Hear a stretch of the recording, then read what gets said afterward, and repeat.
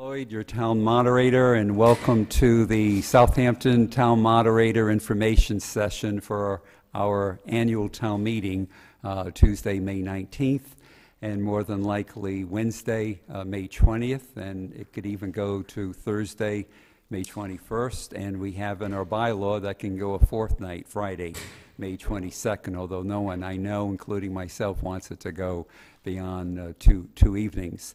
And the intent for this evening is to hear information from those who are present and authors of articles, to hear information and to ask questions. So what we're not here to do is to debate, to make presentations, or to vote to get a consensus of how we feel. That's all for the town meeting. So what I will do is I will read each article, and whoever is here that can give information on it, great. Anyone not being here, feel free to ask questions. I'll write them down. We certainly can watch the video, and we can come up with answers for you, at least during the town meeting. Some of the articles this evening have 4, 5, 6, 7 parts to them, including the budget. And as moderator, I believe that's too much to weigh in on a $16 million budget or a 6-part CPA article. So the prerogative of the moderator is to divide the question, and I've done that successfully in the past, and then we vote on each part of that original article. We don't need to vote on all of them together at the end. And what we'll do also is, since we've broken the barrier of a second evening, we will allow anyone from the floor with a good reason to make a motion to postpone a particular article to the second evening. That was frowned upon originally because we tried to get everything done in one evening. But since it appears more than likely we will be going to a second evening, although nothing is guaranteed, with good reason, and it would be up to the town to vote on that, to postpone it to a second evening, but essentially, and that's paper in the front row. Essentially, that's what we'll do. Let's go Article 1, Presentation of Education Awards. To see if the town will vote to hear presentation of Richard C. Allen Education Awards sponsored by the Southampton Highway Department and Transfer Station. And that historically has been the town honoring certain students with some financial rewards, and there's a nice ceremony. Ceremonies are not, they're frowned on in town meetings, and so this is designed to fit nicely under an article, and all is well.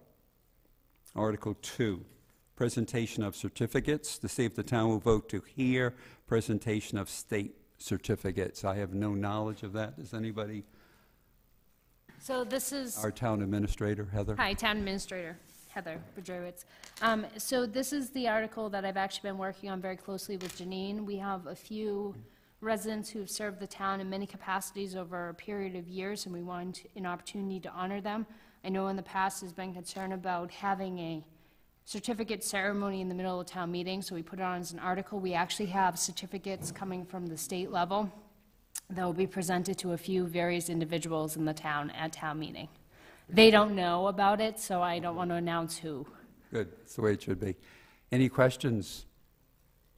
Article 3, to change transfer collector to appointed position, FY16. To see if the town, consistent with Massachusetts General Laws, Chapter 41, Section 1B, will vote to have the elected position of treasurer collector become an appointed treasurer collector of the town, provided, however, that this vote is contingent upon successful passage of a ballot question pertaining thereto on a town ballot. If approved and the office becomes appointed, any incumbent serving at the time of voter acceptance continues to serve until the remainder of his or her term expires. Such appointment shall be made by the Board of Selectmen for a term not to exceed 3 years unless such mode of appointment or term is otherwise provided by law. This is not the same wording, very similar wording to last annual town meeting, and that motion under this article was tabled or killed. Comment? No, it's not intended to. I think Oh, it's not intended. No, I'm just saying that when an article is tabled or it's killed, essentially it can rise again and come up another year with no tie-in to last year or several years before. So, sir, what he's saying is this article, this is its second visit to the warrant. It was on last annual town meeting's warrant, and it revisited this year. John? It was tabled last year. When it's tabled at that annual town meeting, it means it's not brought up later on in that annual town meeting, but it can be brought up at another meeting, at another time. As a new article. John, I need you to speak at the mic so everybody can hear you at home. Okay, sounds good. Okay. So essentially, when an article is tabled or killed, it's reinvented the next year, and there's no tie-in or responsibility to pass it on to another year, another meeting. Let me understand this a little bit. This was tabled at the last town meeting, is that what you're This saying? was tabled at the last annual town meeting. It was visited before then, but the last annual town meeting, this was tabled, and that means killed, done away with, gone. But Yeah, it's been a It can be period of brought time. up again. It's been a period of time. it can be brought up again as a new article on a new meeting. So who's going to move that article? The select board, it's a select board's article, so they will read it, they will move it. Oh, I see. So this is for the treasurer, is that correct? Yes, Okay. thank you. So if I can just say a couple things to this. So this is to pretty much bring us up to speed with a lot of other communities in the state of Massachusetts, where the treasurer-collector is no longer an elected position, but they're an appointed position. One of the concerns that's been brought up numerous times, and the same reason that other communities have switched this to an appointment as opposed to an election, is there's always a concern that what happens if maybe we're a small town, and maybe we have no one who's qualified to be treasurer in the community, and you're essentially electing someone to come in and take care of all the town's books, We- take care of all the town's bonds Heather, and... we, just before you came in, we really said no presentation, so we really have to deal not with the reasons why, I then have to accept the reasons no. And so this is an information meeting and all the presentations. I think his question, though, Mr. Moderator, was pertaining to why this is on here and why it's being presented I forward. answered him, and he seemed satisfied, so I'm continuing. Well, I do have another question to the lady over here. She mentioned that this is found throughout Massachusetts. Could you give me a number of towns that have done this and the number of towns that have not done this? I can bring that number to the annual town meeting. I don't have it in front of me right now, but it is a very large percentage that is moving towards the direction of appointment. Thank you. Article 4, adopt tax revolving fund in Massachusetts General Laws provision, fiscal 16. To see if the town will vote to accept the provisions of Massachusetts General Law 60, subchapter 15B, and to authorize the town accountant to establish a tax title collection revolving fund for the treasurer collector or take any action related thereto. There is a note, acceptance of this Mass General Law sets the stage to establish a tax title collection revolving fund, which in turn will make collection of back taxes somewhat easier, and that fees and related charges will now be paid from the revolving fund rather than from the limited general funds. Article 14A on this warrant establishes the revolving fund as allowed by acceptance of this Massachusetts general law. And there's a note, see attachment 4 for a copy of the Massachusetts general laws, which will be present at the annual town meeting. Any questions on this one? Can I just add one line? Sure. Sometimes folks get confused on why we're accepting the provisions of a certain Mass General law, and the law itself requires that step. So this, in this case, this Article 4 itself does not automatically establish the revolving fund. It just says that the town of Southampton accepts this general law so that we can establish a revolving fund. And that's in this warrant as well, but it's later on in another article. Thank you. Article 5, transfer operating stabilization, fiscal 15. Note, stabilization funds are reserves dedicated for specific use at some future time. Under state statutes, a town may appropriate up to 10% of the previous year's tax levy into the funds as long as the balance does not exceed 10% of the town's equalized valuation, EQV. The stabilization accounts are accounts from which amounts may be appropriated for any lawful purpose. Interest earned on the fund balance is retained as part of the fund. A 2/3 vote by town meeting is required to appropriate money in or out of these funds. The current balance for operating stabilization account is $261,534.93. To see if the town will vote to transfer the amount of $15,000 to cover additional encumbered legal expenses, and some shall be taken into the operating stabilization account. Requires a 2/3 vote. There's a note. In fiscal 15, the sum of $22,500 was allocated to the legal expense line. Up to this point, the average monthly expenditure has been approximately $1,000 and some change per month. Looks like it's cut off a little bit at the end.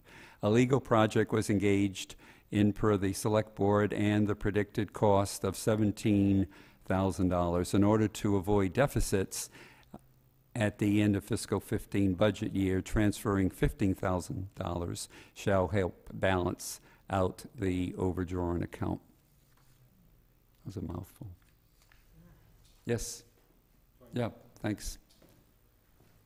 Mike Bueller, 88 High. What was the project? It was a legal expense that was endeavored by the Board of Selectmen. As the board, they don't have to specify what they're spending legal funds on whenever they're consulting the attorneys. Thank you. B, transfer operating stabilization. To see if the town will vote to transfer the amount of $10,000 to cover police department communication wages. Said sum shall be taken from the operating stabilization account. Requires a 2/3 vote. Note, the current FY15 budget for communications is $172,946. In 2013, communication wages came to $185,634. In 2014, they came to $188,169, and in 2015, it is predicted they will reach $185,888. At this current time, it is not predicted that we will have enough unused general fund expenses to cover the $13,000 gap in communication wages. Adding $10,000 to the communication line for fiscal 15 will bring the number to $182,946. Questions on that? Article 6, residents petition, health agent.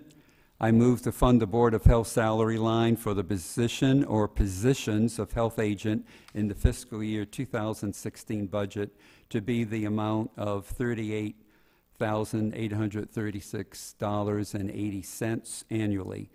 This salary item is exclusive of any necessary costs, expenses, and benefits customarily paid to town employees or for that position.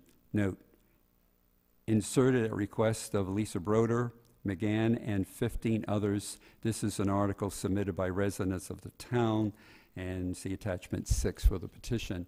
Any resident can come up with a petition. You need 10 signatures for an annual town meeting. It's not wise for the town nor for the town's attorney to reword it legally, because you'll be distorting the intent of the article. So it is as it's written. However, as in any article, a motion is designed to take the rough edges out of an article, yet to keep within the four corners of each article. So we don't know what that motion will be yet. And 10 signatures for an annual and 100 signatures for a special town meeting. and nobody's here to talk about that, so I will continue. Yes? Yeah, sure. Yeah, I'm sorry for that. Yes, of course. What is the current budgeted amount or budgeted salary for that position? Approximately $35,000 for the FY16 year, which is $3,000 more than FY15, sorry. So there's a $3,000 gap, and the thought is to... Well, it's actually, I just want to make sure Michael's clear and everyone's clear at home. So in FY15, there were two positions. There was a health agent position and a clerical position. These positions were essentially two different rates that added up to approximately $35,000.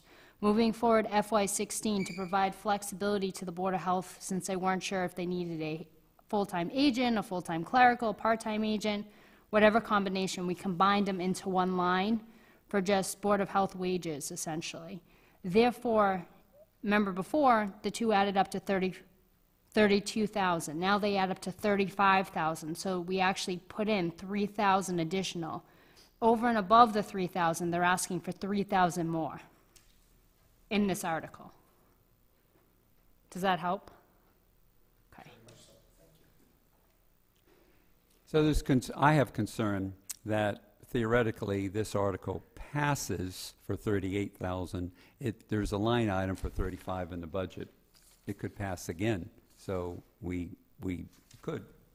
So my concept is to suggest the town move this article to after the budget, and then allow only the $3,000 delta to be considered when the budget is voted on. But we'll deal with that at the town meeting.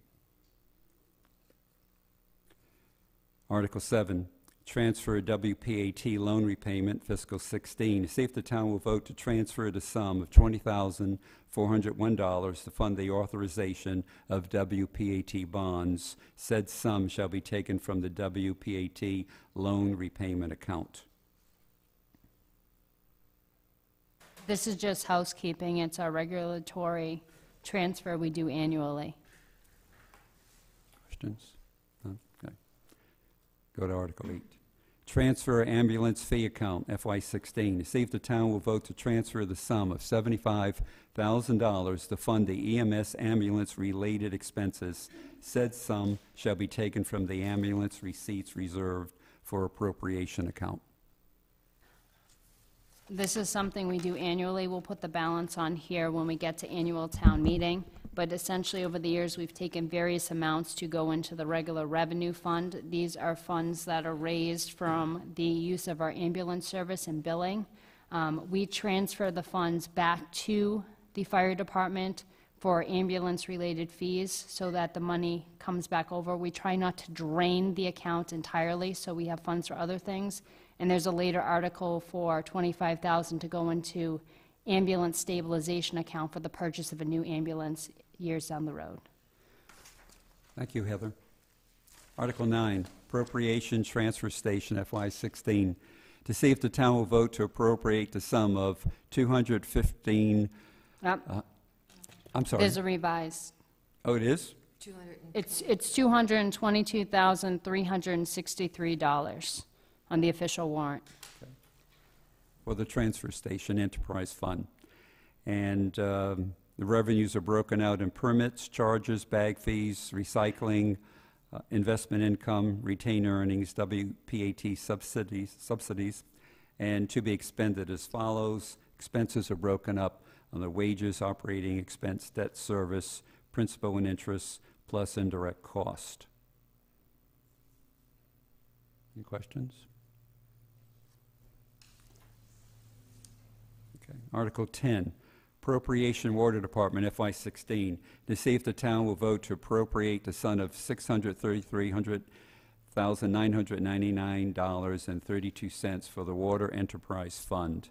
And that is broken out in revenues, water charges, hookup charges, investment income, retained earnings, and WPTA subsidies.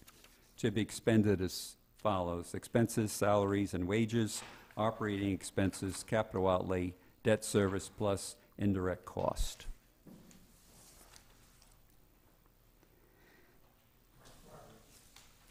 You said enterprise fund, is that what you said? Yes, Water Enterprise Fund. Okay. Yep.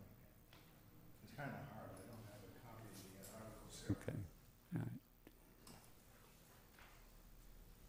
Understand. Article 11, Omnibus F-16 Budget FY16, to see if the town will vote to fix salaries of all elected officials for the fiscal year 2016 for the period of July 1st, 2015 to June 30th, 2016, and further to raise and appropriate monies as identified in the town's omnibus budget as attached for such fiscal year. So just to summarize for those at home, this year's revenues came in at $16,427,544 is what we predict. We did this process a little bit different this year with adding in a few other things to our revenue. So you now see the actual enterprise funds that the moderator just spoke about in the previous article. Those amounts, the $633,000 and the $222,000, are part of our revenue. We've also included things that generally pass through. The money we get from the state for the public libraries is included in this. The money we get for school choice incoming for the students over at Norris School that goes to the school committee to utilize for their free cash fund, that comes in through this as well. You see it pass through over in the expense report, but this was suggested to change by the Department of Revenue and how we do this. When you turn the sheet and you get to the expense report, it's a balanced budget, so it's in the same amount.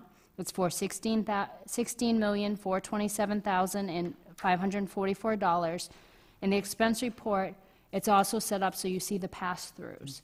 So if you look further down, you'll see things coming out, such as the enterprise fund minus the indirect costs. So that's left in. Indirect costs, for those who aren't familiar, are the funds that are actually credited to the town for the work that's done in the other departments. So for the cost that the treasurer has to spend doing water bills for the water enterprise fund, those hours are calculated into the indirect cost. So that actually stays in as direct revenue, kind of inverse of what we're saying. It's kind of a weird thing. Another thing such as that, the other things with the expense sheet is you actually see, as we talked about before, the pass-throughs, and you also see the cherry sheet pieces, things we were assessed by the state come out of this as well. Thank you, Heather. When these are printed out for everyone, can we get back to a horizontal format with larger print versus what we have here? It's really hard to read.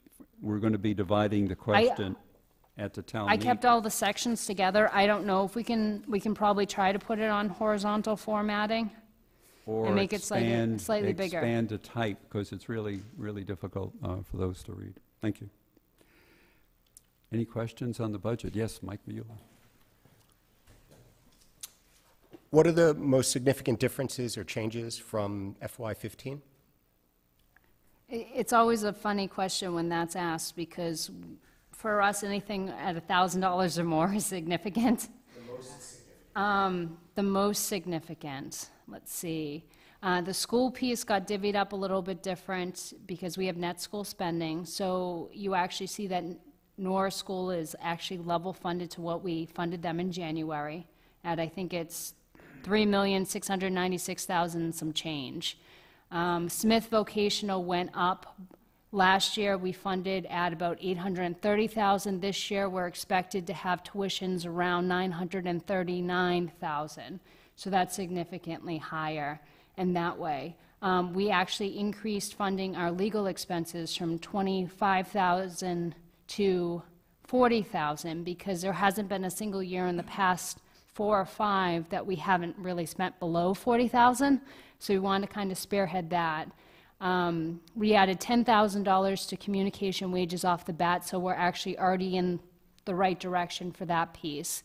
$10,000 was added to police department wages because in years past they used to transfer $10,000 from the ambulance receipts over to the police for EMT purposes and training, but the auditor said we could no longer do that because they did not believe that to be within the use of ambulance or related expenses. So to make up the difference, because they had been relying on that $10,000, we just put $10,000 in the account to begin with.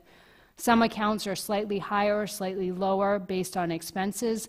We leveled everybody so that if you are a normal employee in this building, you're not under contract, you're not under union, you work no more than 31 hours a week, so everyone's on the same page and it's not really battling one department against another department. We restored one department with 1,000 and some change to get the person back up to 20 hours, which was the lowest. Usually it's 18 to 20 hours or 31 unless you are a contract employee in this town building. A couple things have 1,000 or 2,000 added to them, whether it's for specific certification and training, such as the accountant, so she can actually go to a class and be able to get certified. There was $1,500 added to the treasurer's line for expenses, so she can upgrade her software that hasn't been upgraded in years. We added slightly more into the technology expenses for the purposes of being able to continually upgrade our software. Right now, we're still running 4 computers on XP. So we fixed that this year, but we're hoping not to run into that in years ahead by keeping up with it. Other changes were we tried to make things more transparent. So at the library that used to have 2 lines, one was expenses and one is wages, now has about 4 or 5 lines. So it kind of breaks things down a little bit more. There's an expense and books line. So you know what really they're required to pay or fund from the state. I'm sorry, let me back up. The state has an accreditation procedure. We struggled last year to fund the library high enough for them to maintain their accreditation. So the first step was to make sure we funded them high enough so they could continue their accreditation. The second step was actually to try to fund them what they actually had to spend on books and expenses. In past years, we've only funded them at 50%. So this year, we funded them closer to the whole. We tried to restore a little bit of council on aging because we had depleted their expense line down to $400, and they had asked for $1,820, which we didn't find ridiculous, so we reinstated that amount. Other things we did is we pulled out account lines for maintenance. We separated Town Hall and Larrabee custodial expenses, so things you could see things better and understand really what was happening. I think that's the majority of the major changes. Michael, does that answer your question? More than. Okay, excellent. And I trust you don't have a follow-up question. I do. I'll let Tammy go first. Thank you, Heather. Tammy Walunas, 298 College Highway. So this Article 11 says that to see if the town will vote to fix salaries on all elected officials. So I want to make sure that, I'm hearing you rattling off everything that we've done, but is that really saying that the salaries are going to be fixed? And there's going to be no pay raises and things like that? First of all, Timmy, let's clarify this. So this is a standard language that we've been using for years and years. Some communities actually have elected officials who get paid. So Board of Selectmen might get a $200 stipend. In years past, our Board of Registers received between the 4 of them a split of $600 stipend.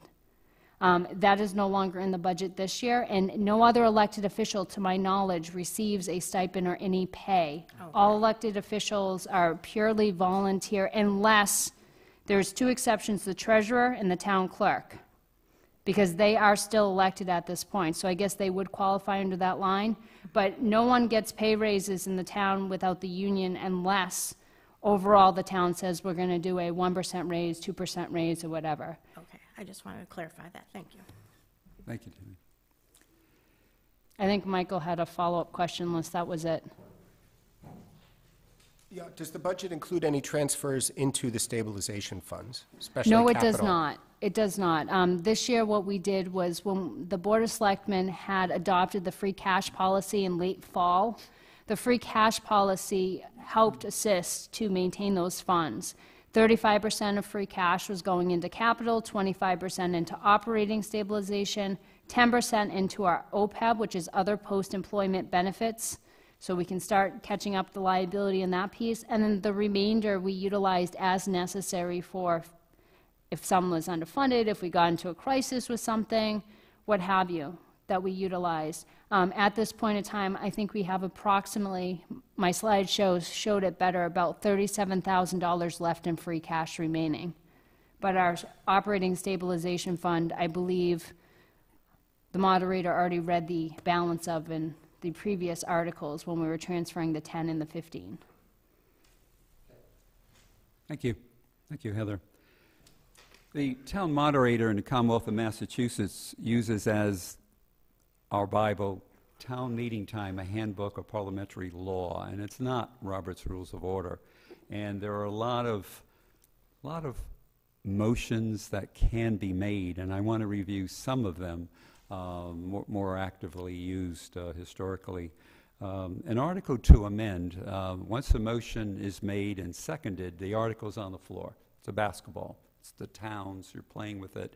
You do what you want with it. One of the things that can be done is you can amend the article. You can amend the meaning of it. You can take out something. You can lower the amount. You can't raise the amount. That gets into a slippery slope, and I, as moderator, subscribe to other moderators that don't allow that. So I've kept that going for 10 years now. But you can amend an article, and when you amend an article, I have to repeat it.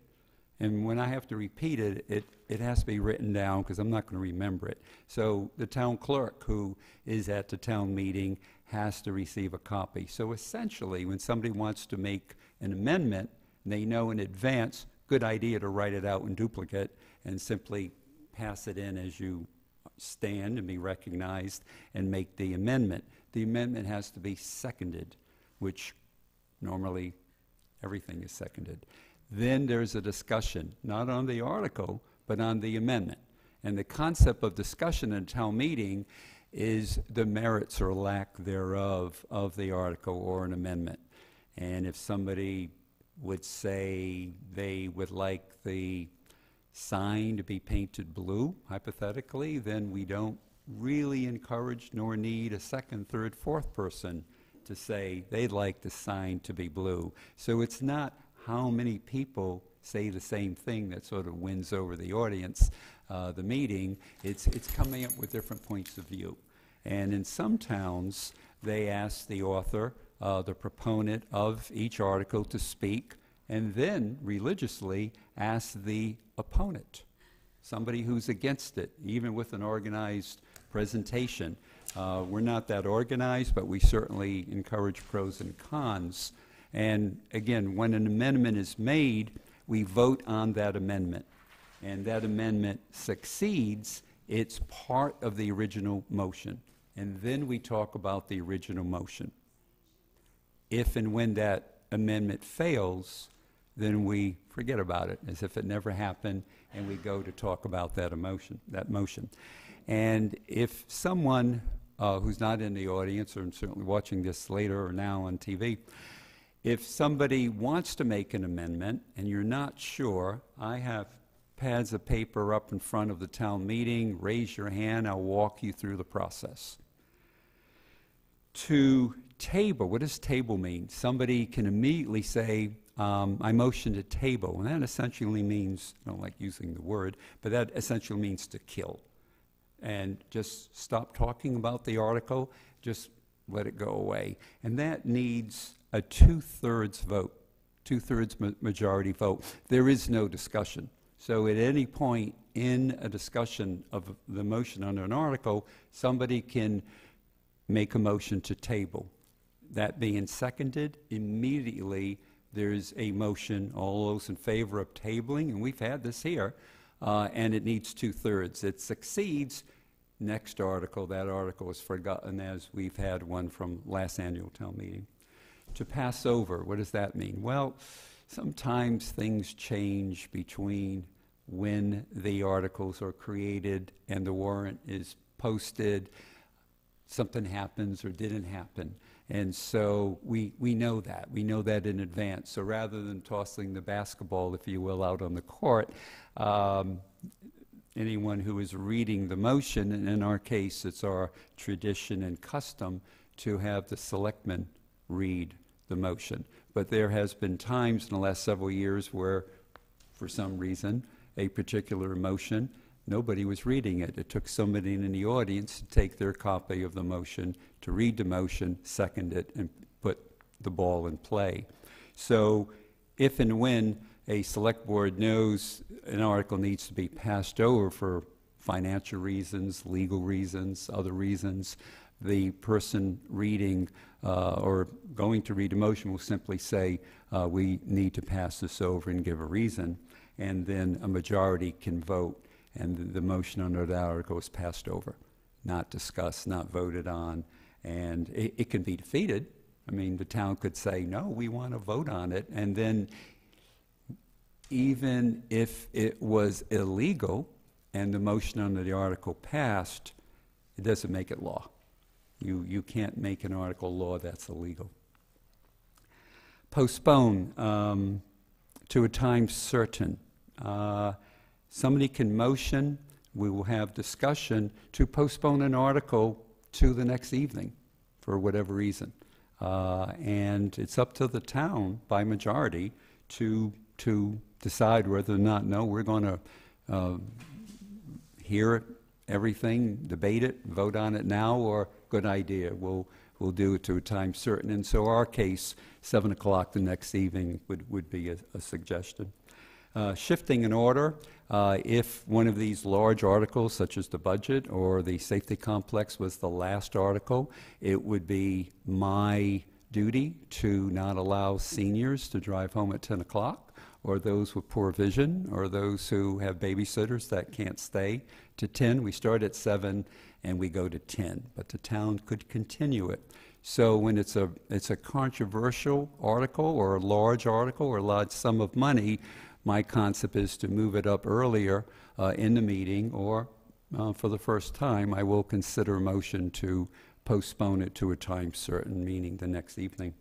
And that's a majority, shifting the order. Stopping the debate, calling the question, the previous question. Anyone is entitled to do that. It basically means, let's stop talking about this and let's vote on this now. The vote is simply to stop the debate. Then if it passes by 2/3, then we vote on the motion. It gets confusing. Some people say, am I voting, and I've been in the audience too, am I voting to stop the debate, or am I voting on the motion? And it gets tricky. I don't allow that generally because I see hands up, so I'll just simply parry away that motion and allow debate to continue unless there's a pause or unless we've been going for a long time. So as a moderator, I exercise my right when I see hands up and questions. So, you have a question? You're getting in position, John. Oh, you have to get up to the mic so people can hear you. I can hear you, but we can't hear you at home, as is an evidence of many select board I meetings. understand that the only written motion that you would require would be for an amendment. Is that correct? Correct. How about Correct. to divide the motion? The town can ask to divide the motion. Want that in writing? No, not at all. Okay. No, because it's a known format. It's not a unique creation by someone. So, right, correct. Thank you, Robert. You're welcome, John.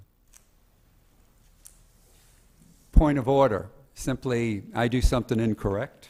When I do something incorrect, somebody can immediately say, point of order, Mr. Moderator, stand up, state their name, and state what their point of order is. And then I will, back off, correct it, or no, I believe I'm correct, and we continue.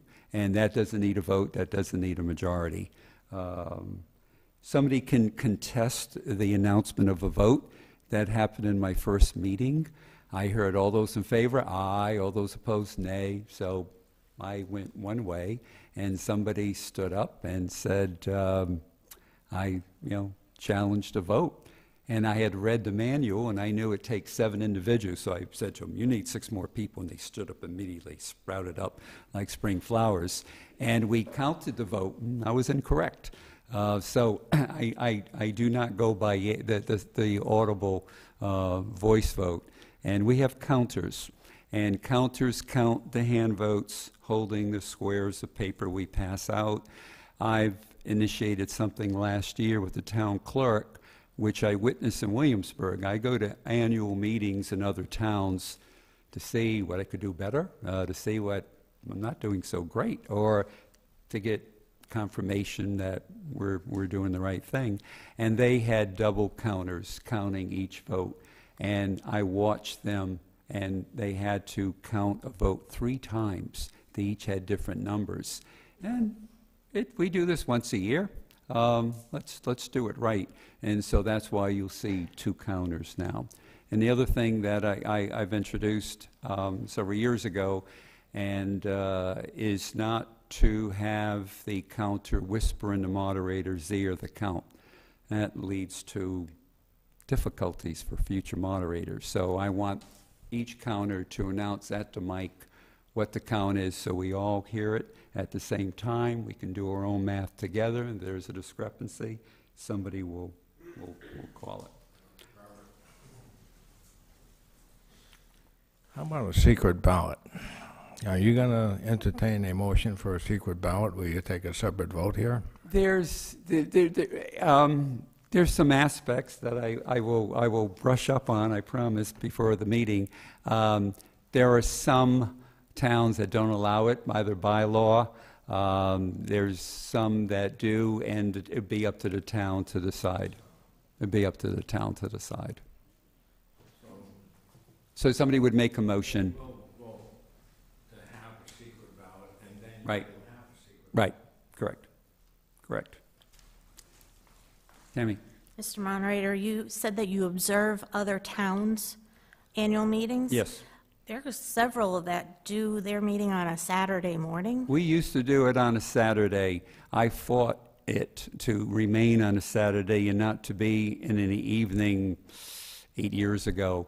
And it had a longer time frame allowable. Historically, way back, we would have an election that same morning, and then the new selectman and the new moderator would take over the meeting later in the day. It got to be a picnic. It got to be an extreme social event. There was debate, and it was changed. That's something that could be considered. It would have to be, I believe, an article on a town meeting. I doubt it would be an arbitrary decision in a select board meeting. So as it stands now, it's in the evening. Okay. So the bylaw would have to be changed. And to change the bylaw, we would have to have an article. Okay, thank you. Okay. So if you get 100 signatures for a special, or wait until the next annual with 10 signatures, it can be an article on the ballot. Proposition 2.5 override debt exclusions. No, a Proposition 2.5 override permanent and a debt exclusion duration of the loan requires a 2-step process that can be done in any order. 1, appropriation of a town meeting, and 2, referendum of a town election. So any of these upcoming articles that we're going to talk about, it passes, then the select board can decide to put it on for an election.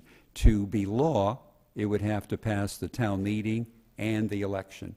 And it can be put on a special election, but then it would need to go to a special or to an annual town meeting for passage for it to be legal. And I imagine if and when an article fails, that technically, legally, the select board could put that same wording of that article on a special election.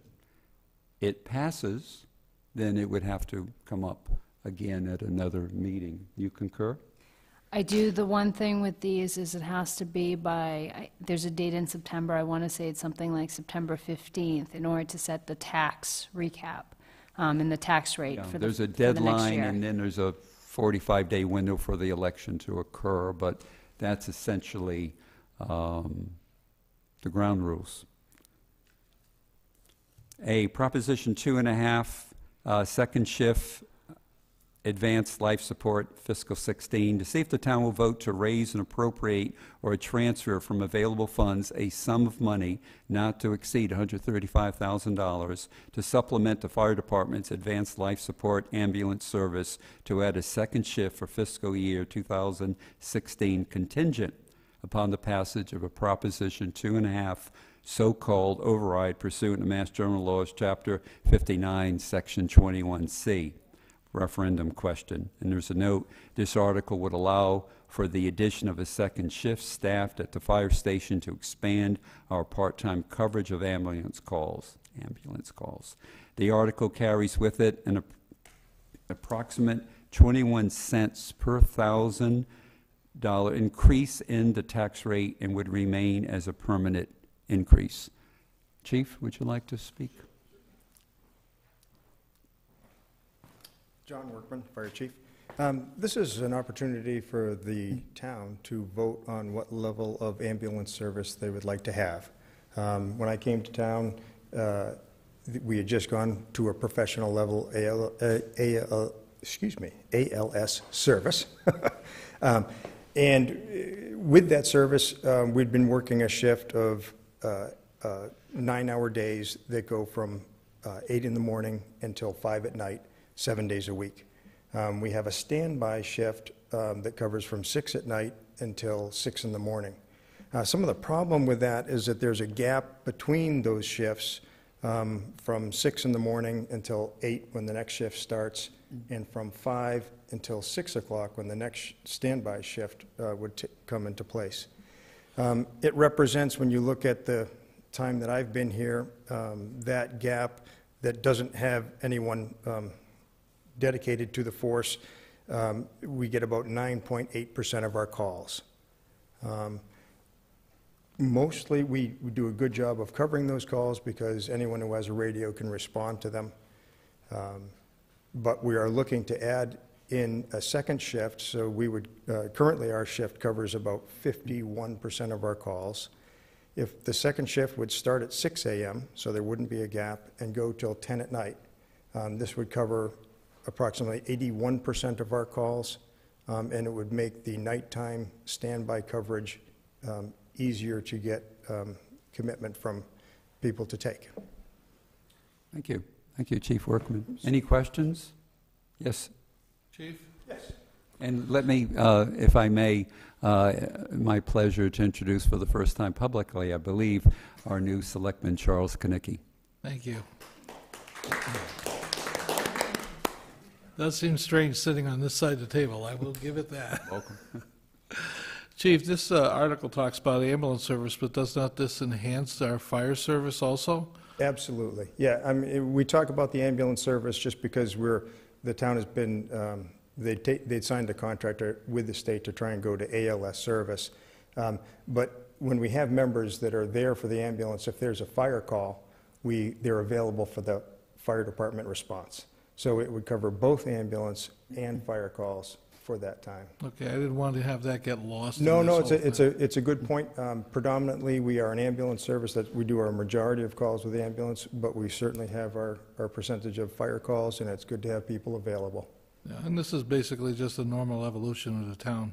Absolutely. grows. Yeah, this is the town moving in a direction, offering services to the citizens of the town to get emergency medical care at an advanced level, which really is your best opportunity to have a quality of life if you have a problem and, heart attack, your child has an illness. If we can be there with a medic and an ambulance in a short period of time, that's a tremendous service. The cost, we are doing it without any full-time people besides myself. We're not paying health insurance or vacation pay. It really is a lot of coverage and a lot of service for the town for the money spent. Well, being someone that's being pointed out that I'm getting older, I didn't say that. you didn't, but everyone around me is telling me this, it's probably timely. Thank you. Yep, you're welcome. Thank you, Fire Chief Workman. Yes, question? Robert, would you refresh my memory here? What article are we talking about here? We're talking about and Article 12A. Who proposed it? This was the fire chief with With the 10 other approval citizens? of the With select 10 board. other citizens? Citizens, we only have one citizen support for that article. We will divide the question for the 2.5. That's my plan for the 2.5 and for the override articles, and we will vote on each one individually. Any more questions on A? B, Article 12B. Proposition 2.5 FY16, to see if the town will vote to raise and appropriate or transfer from available funds a sum of money not to exceed $63,000 to meet the costs required to retain the position of one police officer, contingent upon the passage of a Proposition 2.5 so-called override pursuant to a Massachusetts General Law, Chapter 59, Section 21C, referendum question. And there's a note. This article would allow for the departed police officer's position to be replaced, covering the entire cost of the officer, training, educational incentive by contract, employment cost, and employee benefits. This article carries with it an approximate 9 cents per thousand increase in the tax rate and would remain as a permanent increase. And there'll be a attachment 12B for a complete breakdown of this position. So first of all, I guess two pieces on this, Mr. Moderator. The first is that anyone in town hall, essentially, anyone can suggest to the Board of Selectmen that they'd like to see something on as an article. This is their warrant, so with the exception of the health agent position being a resident petition, the Board of Selectmen have to decide that they want something to stay as an article and keep it on the warrant. So regardless of whose idea it was for the second shift advanced life support, the Board of Selectmen supported it to move it forward onto the town warrant. Same thing with the police department piece. The $63,000 was actually, the Board of Selectmen had asked the police chief to put together some numbers to figure out what the actual cost was. There'd been numerous discussions over the past several months pertaining to how does this town move forward with regards to either continuing costs or new costs. As Charlie and others have alluded to in the past, the town is growing, and eventually we're going to need to add either additional services. Maybe we need to add additional police officers, a second shift at the fire station, additional teachers. Whatever the cost is, the problem is the current budget as funded cannot maintain and continue to cover those costs as well as everything else that's already in existence. So the idea was to use a different approach. The approach simply being, take it to the town residents and say, do you want this service? It's up to you. It takes it out of the political hands. It essentially says, from the town side, we think this would be a great benefit to add to the town. How do the residents feel about it? If you'd like it, that's fine. Here's the cost. It's going to be 9 cents per thousand for the police officer, or in the previous one, 21 cents per thousand for the second shift at the fire station. But it's up to the town residents what they feel they need and what they feel they want to move forward on. But essentially, it puts the power into the hands of the public. The $63,000, all of these attachments that Mr. Moderator has alluded to are all currently attached to the warrant. You can find the warrant, the attachments, and also a slideshow that elaborates on the budget at our website. There's actually a direct link right after the picture that gives you all that information. If you're Ms. Tammy Balunas over there, she's currently looking at that document as we speak on her phone. So our website is able to view on mobile, which is nice. But this position itself is broken down. And the theory we had utilized was whether it was maintaining a current position or adding a new position to cover all the costs of the position. Sometimes there's hidden things there we don't generally see. And this is really an effort of the town to be transparent with the public and say, here's the exact cost of the officer with this education. Here's the exact cost of the incentive that we're required to pay by contract. Here's the exact cost of how much it costs to send this person to the academy, et cetera, et cetera. So there really are no surprises, and it can be something that can be maintained over the years. Thank you. Thank you, Heather. Any questions? Yeah, John? You gotta, yeah, we don't hear. Procedure, is that correct? Yeah. Okay, it has to be approved by the town at a town meeting. Each one of these, each, What overrides are we talking about here right now? well, it would be one election with The treasurer.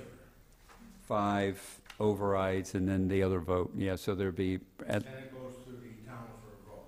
correct. The question was, what's the procedure here? And these overrides, and where another article mentions it has to have an election, there would be a special town election, not the annual on Monday, May 4th, but one coming up in the near future.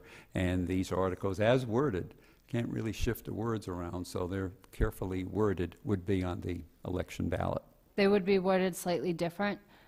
We are required for Prop 2.5 questions to follow essentially the Prop 2.5 guideline that is put out by the Department of Revenue. We've actually worked very closely with bond counsel to make sure we do things correctly, especially on the capital requests. On the Prop 2.5, the concern last year from folks was that it was really hard to understand. It was hard to understand it was a permanent piece. The problem is we have no ability to go in and change the wording of it. We're required to follow the law to the letter, and it might be antiquated at some points, but we're still required to do it. There are, in this case, as Mr. Moderator alluded to, there's 5 things under section Article 12 here. A through C are all Prop 2.5 overrides, which means they're permanent. The town residents may support 1, they may support 2, maybe they support 3, maybe they support none of them. And then at that point, after the annual town meeting, it will be up to the Board of Selectmen to decide, you know, maybe all of them are supported, and we should go forward and put all 3 on a special election. Maybe they say, you know what, I think we should only focus on 1 or 2. Maybe they say, you know what, I don't think this is the right time, let's not do any of these 3. Same thing's going to happen with the 2 debt exclusions on Article 12D and Article 12E. The same piece, it does require the 2 steps. Now, sir, going back to your question, because there was an article pertaining to the treasurer to be appointed. That, too, would have to go on as an article, but it doesn't have the same time frame, so it could go on a later election. Maybe it's the only thing that goes on the election. Well,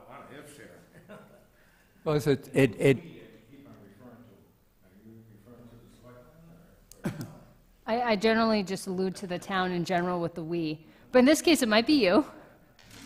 But as a member in the audience, John, mentioned a lot of ifs here. There's freedom, but the finish line is it has to pass either an election first or town meeting or vice versa. The Proposition 2.5 FY16 to see if the town will vote to raise and appropriate or transfer from available funds a sum of money not to exceed $100,000 to supplement the elementary school budget in order to maintain classroom teaching positions that will otherwise be eliminated, thereby increasing class size and jeopardizing continued service to students contingent upon the passing of a Proposition 2.5 so-called override pursuant to Mass General Laws, Chapter 59, Section 21C. It's an interesting read, by the way, chapter. Very late at night. I went over it a couple times. I don't know if I slept well after reading it, but I did read it. Referendum question. Heather? So on this one here, this was something that was requested to be put on by the school, or at least the Board of Selectmen asked the school if they were interested in putting something forward. This is still currently before the school board, so we don't know what they're going to say as far as, yes, we want 120,000, or they can reduce it. Maybe they decide they only need 50,000, whatever it is, and maybe they want to narrow the scope of what they're asking for. This was more of a last-minute piece that was added on, so I don't have the exact calculation on the tax rate, but based on the 2 numbers above, I would speculate it would be somewhere around 17 cents per thousand, would be my best guess. As far as this goes, one of the problems that came up, and this has happened year after year, is net school spending. Net school spending, for the first time in many, many years, we are meeting with the pile that is consistent of Norris School, Smith Vocational, Charter School, School Choice, and what we have is indirect cost. It's the first time in many years that we've actually hit where we need to be, and we're actually over. We're only over by $3,900, but we're over for the first time. The problem, as we alluded to earlier, was the fact that Smith Vocational went up another $130,000, give or take, from last year, which essentially is taking that $130,000 that we would normally put into Norris School and spending it over in Smith. Smith numbers don't come back finalized until October. As of right now, it's a lot unlike the process for college admissions. If you're going to college, you need to let folks know by May whether you're in or you're out. Unfortunately, with the vocational schools, the way the state law is currently set up, students don't have to say, I'm in or I'm out by the time they get to the month of May. They don't have to say till October, which means we're sitting there looking at the money going, okay, well, we think it's not going to get spent, but we can't do a thing with it until that point. Last year, we started a different direction, which I think was helpful, which was when we found out the funds weren't going to be utilized, we went back and we allocated those monies to go over to Norris School. And it did help us maintain being close to net school spending, but we weren't there. This year, if this happens and we have the $120,000 that's passed, say it's passed at a Prop 2.5, then theoretically, if Smith comes in lower, we wouldn't be required to go back and transfer that funds over to Norris School because we'd already be meeting net school spending. But it would be up to the town to decide, do we want to just meet it or do we want to go over? And how much do we want to go over? So this is just a step in that direction, and I think it's continued frustration at the school because theoretically, all things being equal to last year, they would have been fine. They would have had $120,000 extra, and they would have been in good place with everything going up in costs, but Smith Vocational came in too high. Thank you, Heather. As Heather, our town administrator, pointed out, the school could keep that 100,000, yeah, or lower it, but they can't increase it. They don't have the option to increase. And then when we post a warrant, it's to warn the inhabitants of what we're going to talk about, old colonial day language.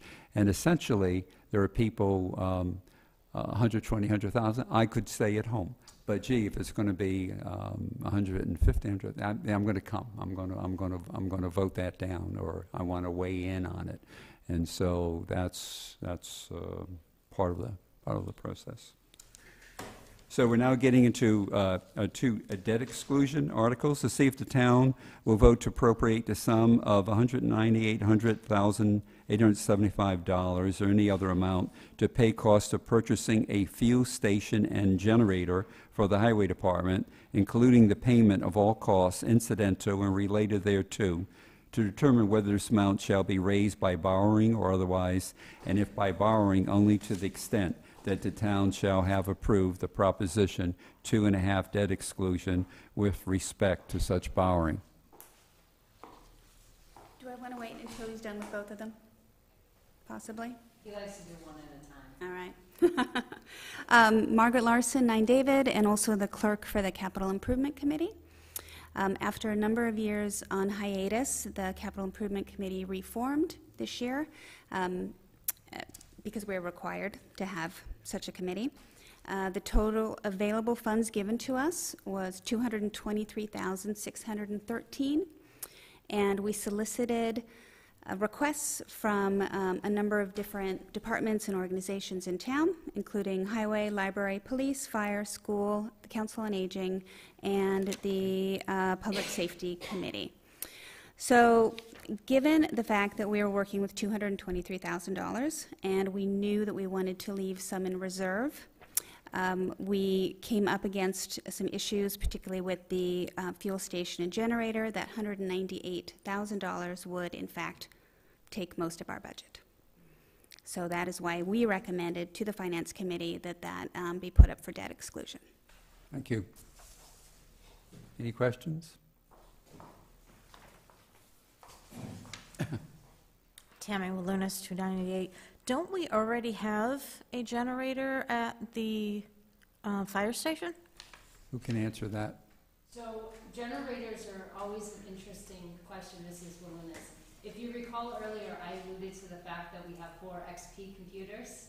Mm-hmm. Think of that as the same years on a lot of our generators. So they're well past their lifespan. Some of them, it's like anything else. We try to make it go as long as we possibly can. One of our best operating generators right now is the very large one we have over at the police station so that they can maintain emergency operations. But right now, we have a older generator being jerry-rigged over at the highway garage so that in the event that they do lose power, they can hook it up, but it's not an updated generator, it's many, many, many years old. You know, we don't really know what the performance is gonna be on that generator should we need it. And we're just trying to get by at the moment. All right, thank you. Thank you, Heather. I did not read the note because I didn't turn the page. There is a note for this article. The article has been placed on the warrant by the Capital Improvement Committee. This article will allow for the replacement of the current underground storage tanks that cannot be utilized due to a crack in the tank to be replaced with above-ground storage tanks, once again allowing town to have its own fuel station and backup power to run said station. This article carries with it an approximate 5 cents per thousand increase in the tax rate for 10 years. Debt exclusion goes for a period of time until the debt's taken care of, and 2.5 is forever. Any questions on the tanks? Hearing none, we'll proceed. E from this article, debt exclusion, to see if the town will vote to appropriate $10 million. Oh, hello, we're in the big one. You had a second one. Which one are you going to speak on? Oh, you're going to speak on that one. Sorry, my bad. I was waiting two from the capital improvement, so you got a lot more zeros there. $10,800,000 or any other amount to pay cost of designing, constructing, originally equipping, and furnishing a new public safety complex, including the payment of all costs incidental and related thereto, to determine whether this amount shall be raised by borrowing or otherwise, and if by a borrowing, only to the extent that the town shall have approved a Proposition 2.5 debt exclusion with respect to such borrowing. Note, the article has been placed on the warrant by the Capital Improvement Committee. If this article, along with a ballot question at a town meeting passes, the tax rate change will be approximately slightly over $1 per thousand for 20 years. So again, clearly, this $10,800,000 far exceeded our budget. One of the processes that we used in order to make our decision was we used a rating sheet that was adapted by the Metropolitan Council of the Twin Cities in Minneapolis-St. Paul, and similar versions are used elsewhere in the state. So we ranked each one of these requests on a scale of 1 to 55, and the public safety complex and actually the fuel station generator both received ratings of 45 out of 55, which were the highest ratings that we came up with in our process. Thank you. You're welcome. Questions? Charlie, would you like to say more on this?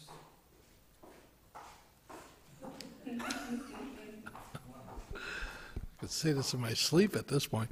The selectmen established a committee back in 2011 to look at our fire and police complexes, our dispatch area, our emergency management area, and make a determination of needs. And we've went through this whole process.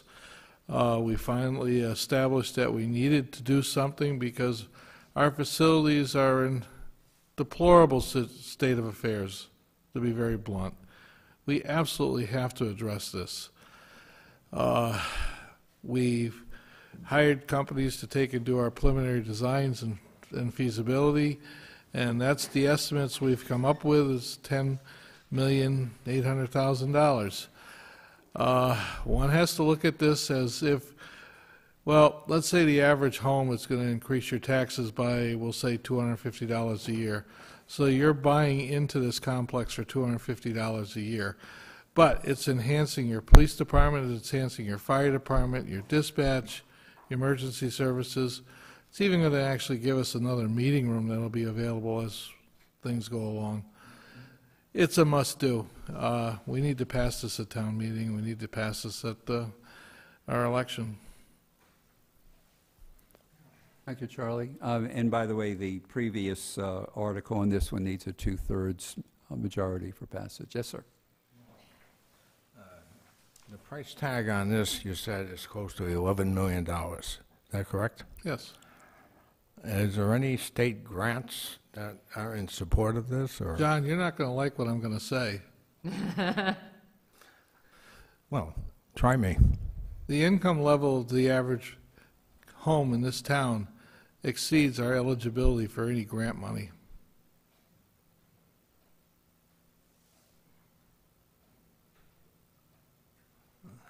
Well said.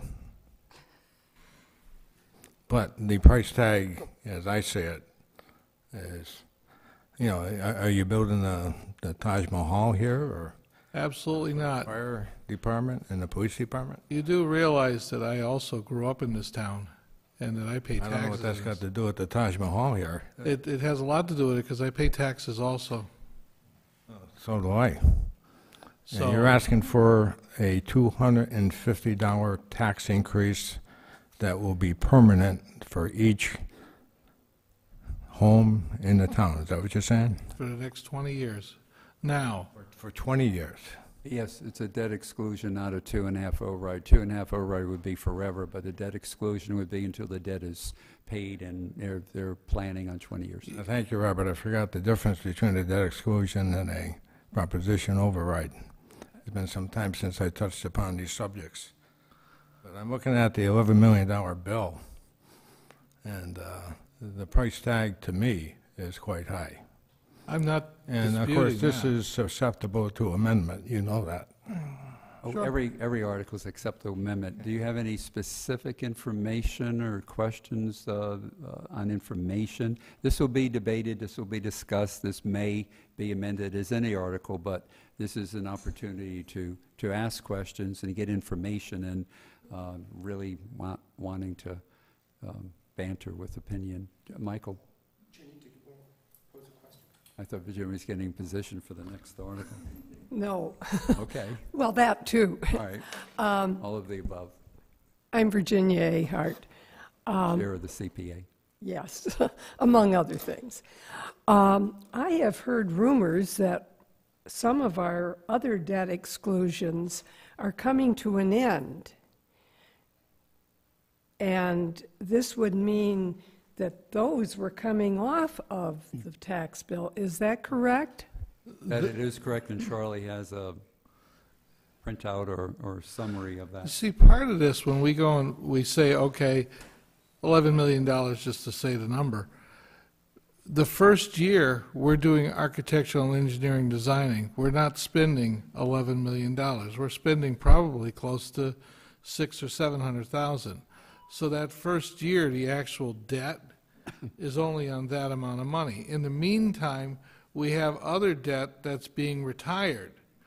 So even though we're looking at this coming down, the other part to this is the town being frugal and trying to make sure we don't have any other major capital projects. If you were to look at the town from an historical point of view, you will see that we built libraries, we built schools. We move through a process of what becomes the next priority that we need to focus on. This complex has now become the next priority. After this complex is built, you give it 10 years, you're going to see another major something or other being proposed. That's normal. That's what we do with this. Thank you, Charlie. Michael? Mike Bueller, 88 High.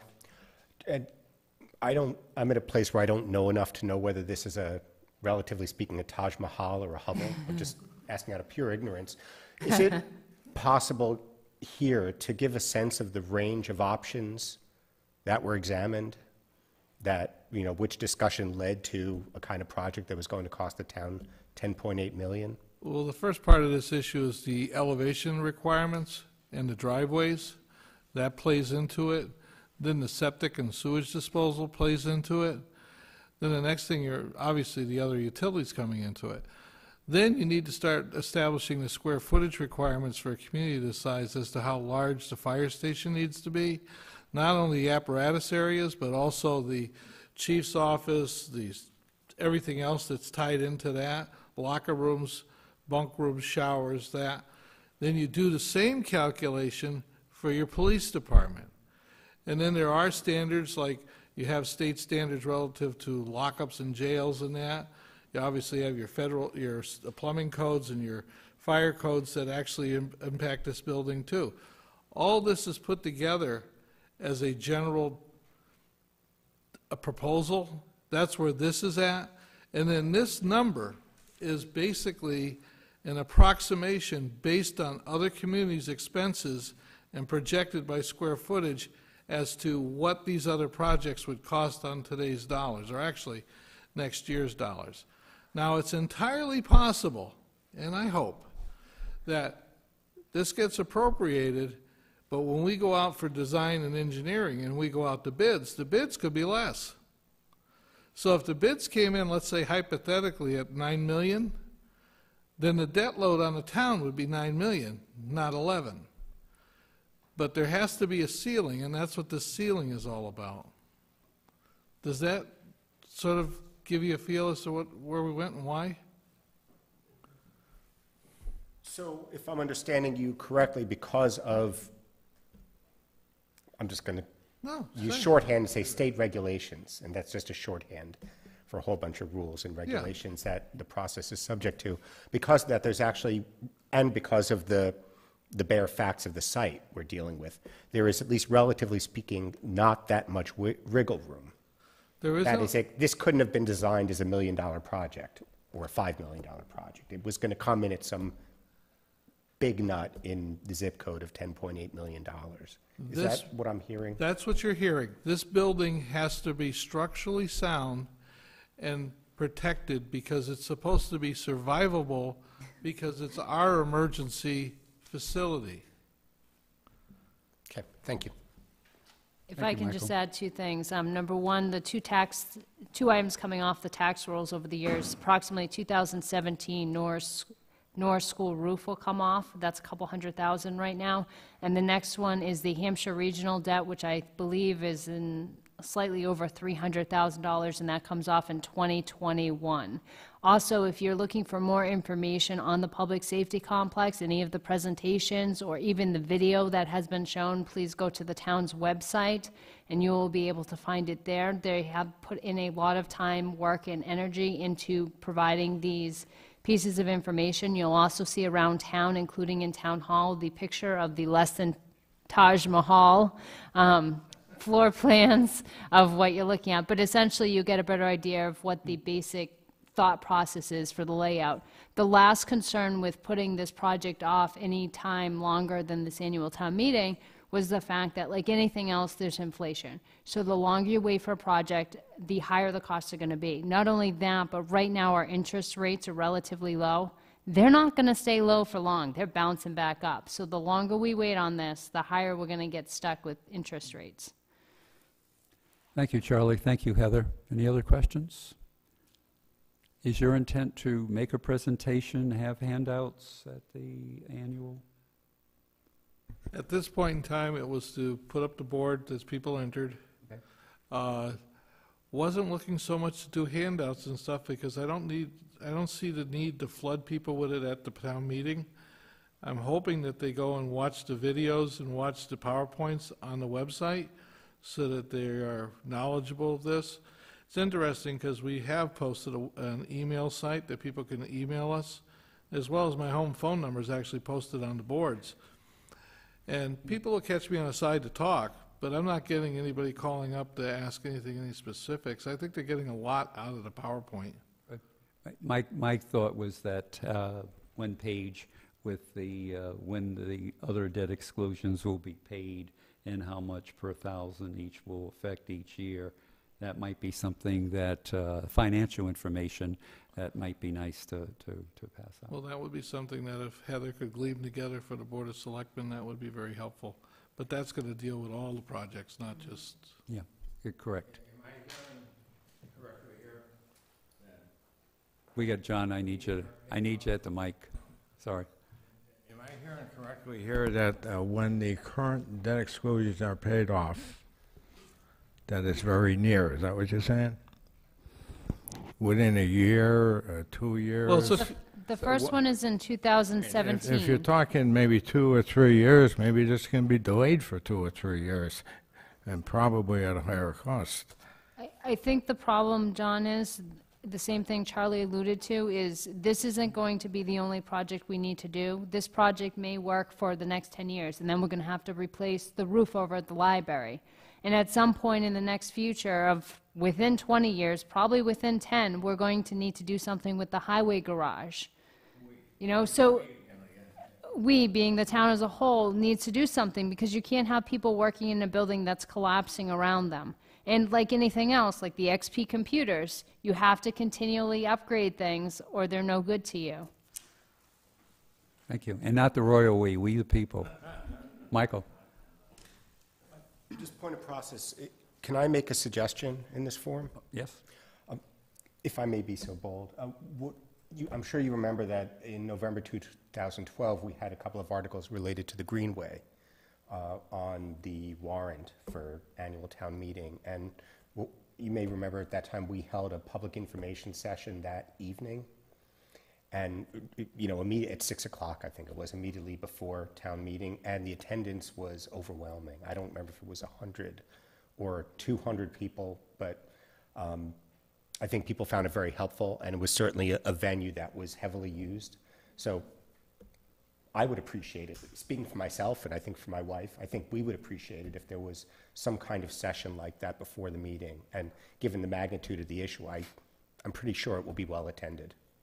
I remember that meeting very well. I had to get that microphone away from the meeting to start the annual. Before Charlie asked that, there being a session, it would need to be in the same room, but it could be off from the side because the TV cameras need to be set up, and a lot of work that would interfere. Plus, the selectmen are meeting that particular evening, and so I'm not sure if they're going to meet in the library or they're going to meet on the floor. We but generally meet in the library. Okay, fine. And so, question, suggestion? We used the gym, Robert, for the Repeat? information session. We used the gymnasium. Yeah. So Yes. it wasn't where town meeting, it wasn't the cafeteria. Oh, that's right. It was a large separate I'm thinking space of also. another, I'm thinking of another session where it was, thank you. I can certainly bring this in front of the committee, the building committee, to do this. I have no problem with it. I actually like the idea, and it just never occurred to us. So let me see what we can do. Thank you, Charlie. Thank you, Michael. And clarify something here. Now, if this particular issue passes at town meeting, then it goes to a vote for the entire town. Is that correct? It goes to a special election, correct? Okay. Yes. I will announce now, okay. I will announce now, I've announced in a select board meeting, because of an annual that we had recently, we had quite a large number of people, over 500, and there were 2 rooms, and I can't be in 2 places at the same time. We did all gather together and had a group hug for the final vote. So I will introduce, perhaps for the first time in the history of the town, what's called a deputy moderator. I will announce the name, I'll explain my reason for this, and essentially it's for that individual to assist me to be in another room, that needing to be the case, to monitor the vote, to report the vote back to me, and for any other strange reason, I win the lotto and I'm swept out of town, to take over the meeting and to finalize it. That's the best I could do, I'm sorry. I'll work on it. But anyway, that's what's going to happen. Okay, we're going to move on. Article 13, community preservation.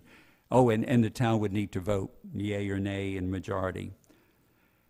Report of Community Preservation Committee, to see if the town will hear and act pursuant to Mass General Laws, Chapter 44B, on the report of the Community Preservation Committee for the fiscal year 2016 Community Preservation Budget, and to appropriate or reserve from the Community Preservation Fund a sum of money in the amounts recommended by the CPC for committee administrative expenses, community preservation projects, and other necessary and proper expenses in fiscal year beginning July 1, 2015, including debt service for any approved community preservation projects, with each item to be considered a separate appropriation.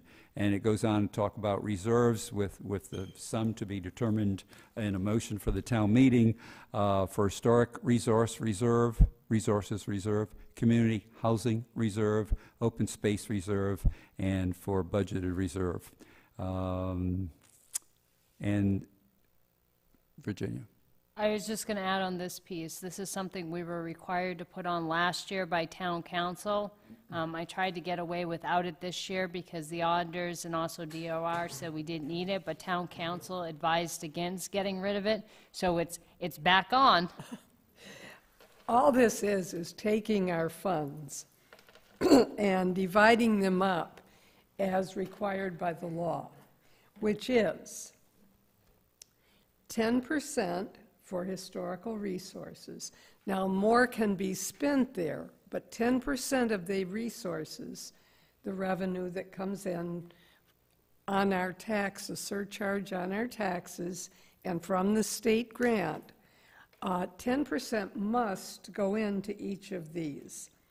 Historic resources, community housing, open space, and that can be open space / recreation now.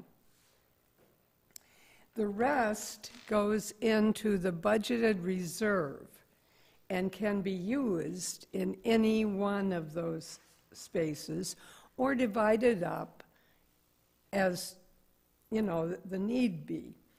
The one, if you look at our resources, the one that has most of their 10% since we began in the year 2000 is the housing.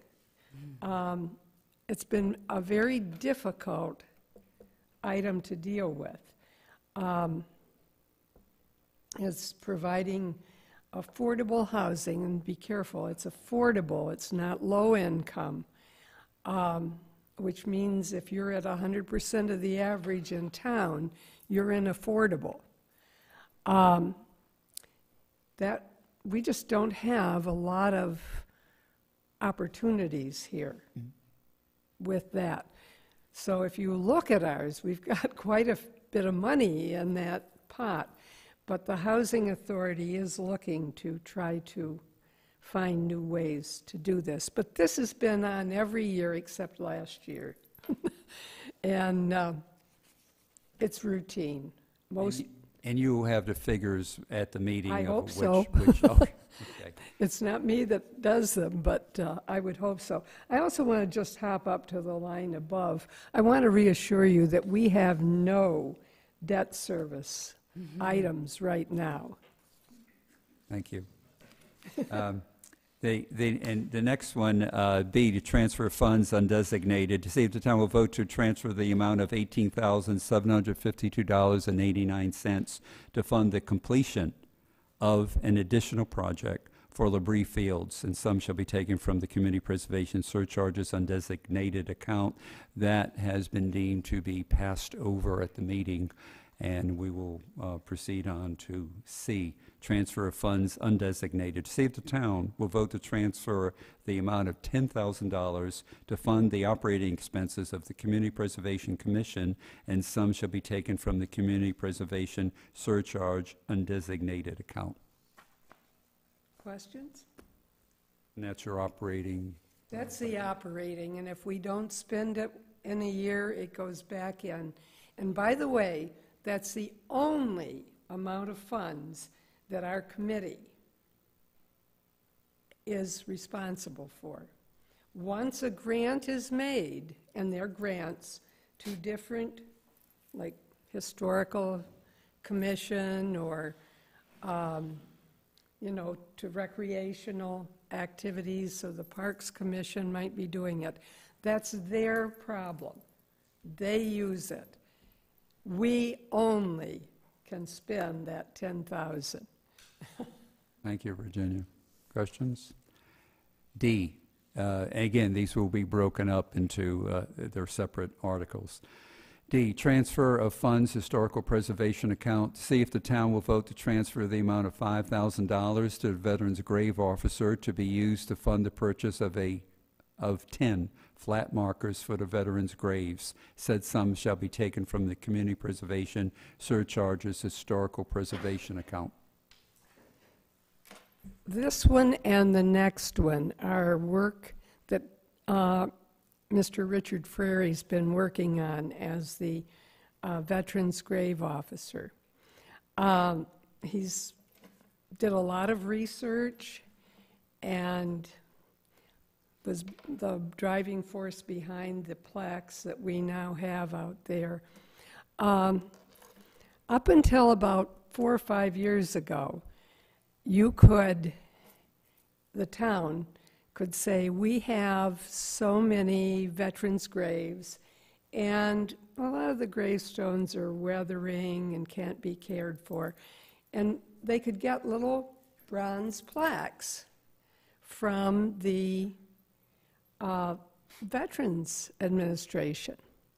Well, they now have come up with the idea that only a direct descendant of that veteran can ask for it.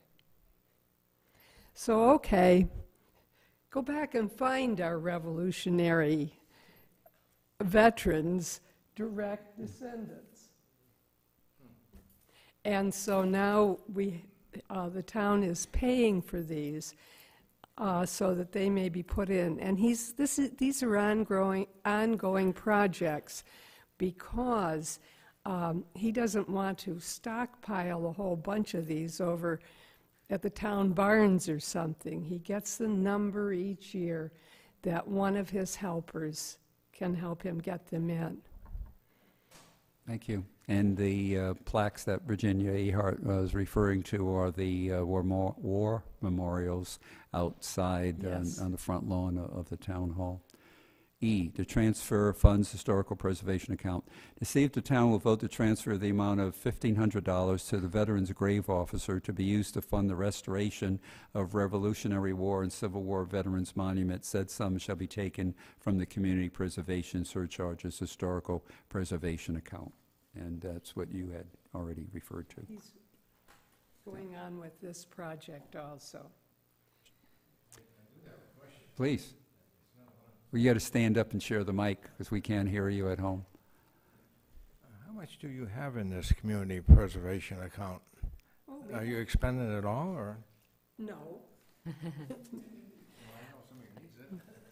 Well, we can't Can't be do used. that.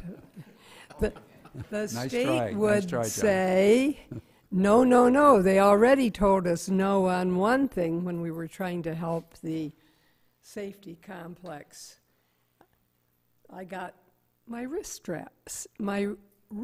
slapped pretty good.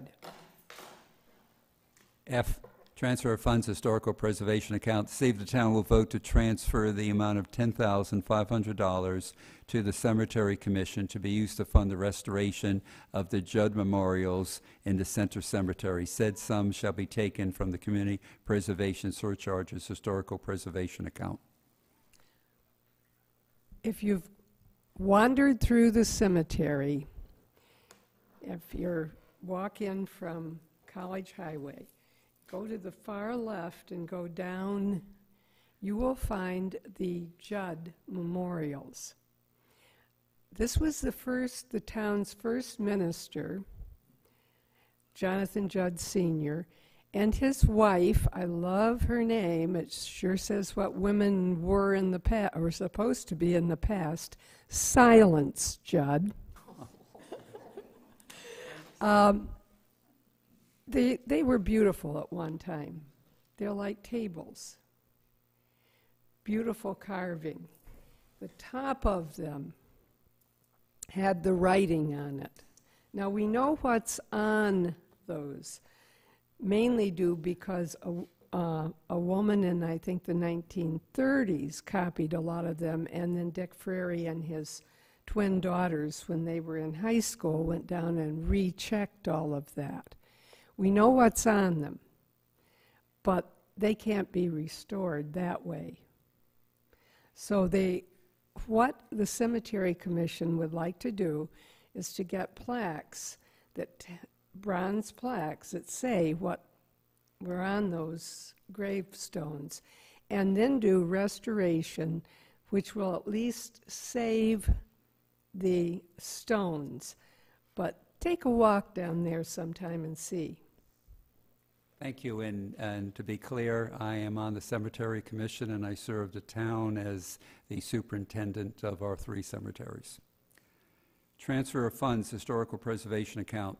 See if the town will vote to transfer the amount of $11,000 to the Board of Selectmen to be used to fund the installation of automatic door openers for the double set of external doors for the Council on Aging doors and for the main entrance door to Town Hall to meet accessibility standards for the Town Hall, the old Larrabee building, and some shall be taken from the Community Preservation Surcharge Historical Preservation account. Yeah, I was invited to go to the Capital Improvements Committee. They were hopeful that we could do some things. Well, the lowest priced one on their list was the only one we can do. Because this is a historic building, community preservation funds may be used for accessibility. And in fact, actually, it was community preservation funds that helped with the elevator and with the handicap bathrooms when the building was being done over. These doors out here are not accessible. Try getting in the senior center with the Women's Club meets there. They have a potluck every so often, and here's Virginia standing out there with her casserole with a snowbank, trying to pull the door open, get around that snowbank, and get in. I didn't need to be told we need to do something about those doors. This will now be doors that open with the push button. They'll be big enough that if you're in a wheelchair, you can get in. Oh.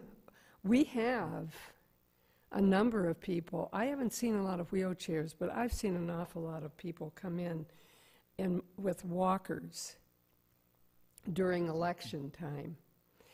And I'm not sure how they get in that door. I think it's sad that we have a sign on it that says, "Ring the bell for help." Anyway, we're going to try to help get rid of that. Thank you, Virginia. Any questions? John wants to know what kind of casserole you carry into those meetings. I'm only kidding, I'm only kidding. All right. H, transfer of funds, open space account. To see if the town will vote to transfer the amount of $1,000 to the Conservation Commission to be used to fund signs for the Zipta Conservation Area Trails. Said sums shall be taken from the Community Preservation Surcharges open space account. It's on Glendale Road, about 90-odd acres. The Conservation Commission has been working to upgrade the pieces of property that they hold, and they have created a very nice brochure that speaks of the Zipka farm. And everything's been done on it except the signs. And in fact, they didn't include signs in a proposal a few years ago for that property. And money was left over, and they wanted to use it for signs. And I had to be the heavy and say, you didn't put it on the article, so I don't think you can use it. So they're just trying to finish that project. Thank you, and thank you, Virginia. And the Zipta property was purchased multiple hundreds of thousands of dollars with the self-help grant from the Commonwealth. Thank you very much. Article 4, revolving funds. Note, the following articles pertain to revolving funds. Unless specified elsewhere in state statutes, departmental revolving funds shall be authorized under Chapter 44 Section 53E and a half of the Massachusetts General Laws. Each fund must be reauthorized each year at annual town meeting, and a limit on the total amount that may be spent from each fund must be established at that time. The aggregate of all revolving funds may not exceed 10% of the amount raised by taxation by the city or town in the most recent fiscal year, and no more than 1% of the amount raised by taxation be administered by a single fund. And the first one, A, creation of revolving account tax title, to see if the town will vote to accept the provisions of Mass General Law, Chapter 60, Section 15B, Chapter 390 of the Acts of 2014, to establish a tax title revolving fund for the treasurer collector for the fiscal year beginning July 1, 2015, with specific receipts, with the maximum amount that may be spent being $10,000. So this is the revolving account tax title that we were talking about prior in Article 4. Article 4, the town is to vote in the acceptance of the Mass General Law, and this, which is Article 14A, actually allows the town to create said revolving account. Thank you, Heather. Any questions? B, creation of revolving account park commission. To see if the town will vote pursuant to Mass General Law, Chapter 44, Section 53E and a half, to authorize the operation of revolving fund for park commission for the fiscal year beginning July 1, 2015, with specific receipts from usage fees collected to be spent by the park commission for the purpose of maintaining town parks, with a maximum amount that may be spent being $10,000. So previous Board of Selectmen meeting, those who may have watched had actually seen Mark Reed, Jeff Swanson, Mrs. Walunas, and others speaking about the use of the new field over, which is the Labrie Field. One of the conversations they had was this year being the first year that, since they're going to use it, they'd like to charge user fees for the park to a certain extent in order to help maintain that park as well as other parks as we move forward.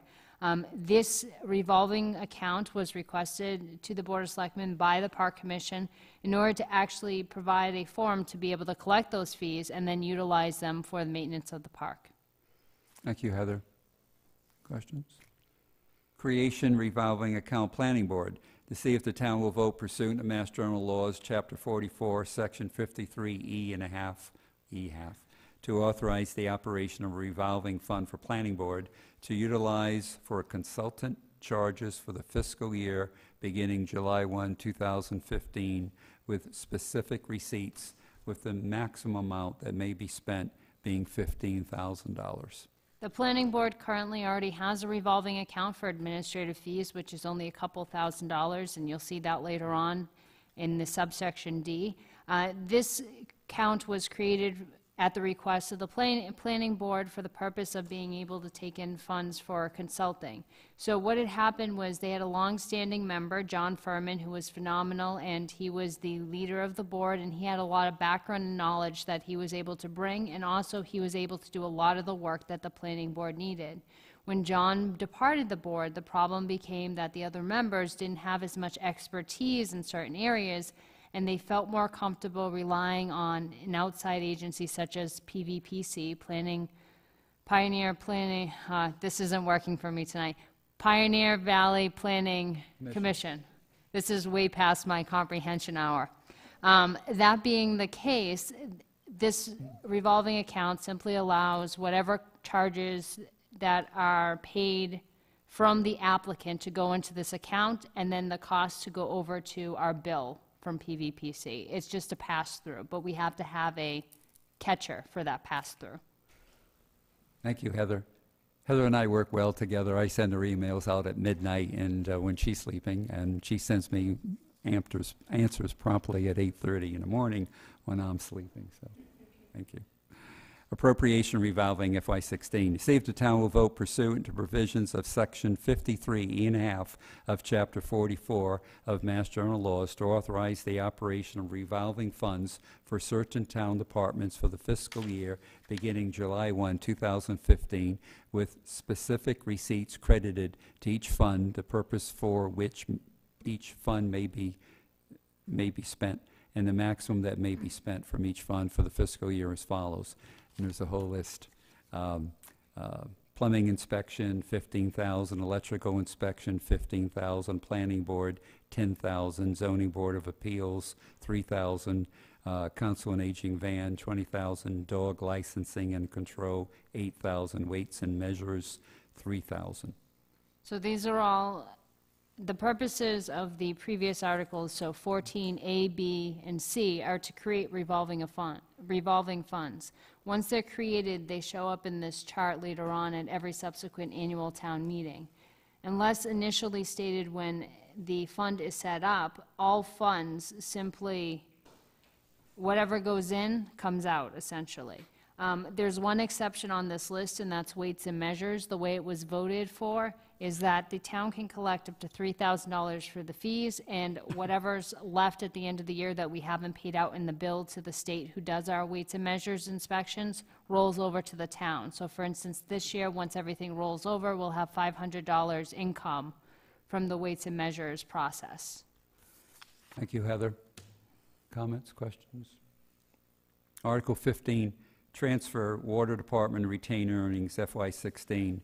To see if the town will vote to transfer from Water Department retained earnings the sum of $75,000 for the research and development of a water system master plan. Note, the purpose of this transfer is to comply with the January 2015 regulations of the Department of Environmental Protection sanitary survey requirements regarding Mass General Law, Chapter 111-160. The current balance of Water Department retained earnings is $215,607. It's a water enterprise fund. Unfortunately, I don't have any additional information than what's noted at this time. Okay, we trust there will be a representative at the meeting. Article 16, appropriation ambulance stabilization fund. To see if the town will vote to transfer the sum of $25,000 from the ambulance fees account to the ambulance stabilization fund. Requires 2/3 vote. Note, in fiscal FY15, the ambulance stabilization was created for the sole purpose of purchasing a new ambulance fund in the future. We need that fund in there? No. All right, got to take that word out. I caught it. Usually I don't. The funds for this article would come from ambulance receipts reserved for appropriation.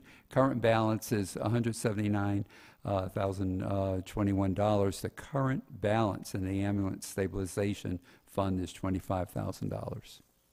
So we already referenced this earlier when we were talking about transferring $75,000 to ambulance and related expenses. It's all coming from the same account, which we generally refer to as ambulance receipts, instead of that very long line that tends to get confusing as we speak of it. So 75, remember 2 seconds ago, the moderator had said there's a current balance of $179,000 and some change in that account, and that's as of April 2015 receipts. It will be higher potentially by next month. I don't imagine by a huge amount, but whatever hasn't been entered yet. And from that $179,000, the first article you saw earlier was to take $75,000, which essentially leaves approximately $104,000 and some change. And then this article would take an additional $25,000, which would leave you with approximately $79,000, give or take, in the ambulance receipts fund for the current time being. And again, this is for $25,000 to put towards ambulance stabilization, so eventually we can buy an ambulance. Thank you, Heather. I think Charlie's raising his hand. Charlie. Chief, what's a new ambulance go for now? I mean a ballpark figure, because if we're just dropping $25,000 a year, I'm trying to figure out how many years it's going to take to... Yeah, I really want to research to give you a good number on that. I mean, you can certainly spend $150,000 and probably more, and that's really shooting from the hip. And so I almost hate to throw a number out. I'd rather have a solid number for you. They're not cheap. I know that initially when the accounts were set up, we didn't have the full-time staffing. and so there was always money to buy an ambulance. One thing that I've done as I came in is I've tried to put all the trucks onto a replacement schedule, so we're not replacing ambulances every couple years, but we're actually getting 10 years to 15 years out of ambulances before we replace them. So this addresses our need to replace the ambulance. The costs are going to vary as to when you get them, and I'd want to get a better number before I present I'm it. not holding you to it. I'm just- Yeah, I know, but, yeah, I mean, but, if you're saying 10 years, I know it's not 10 years, because the ambulances are what, 3-4 years? yeah, the problem is that they're just a year apart. So, yeah, and the ideal schedule, if you go on a 15-year replacement schedule, is you replace an ambulance every 7.5 years. Right. So, and that's why if you do $25,000 a year, it's about $200,000, kind of gets us onto that schedule. Thank you. Sure.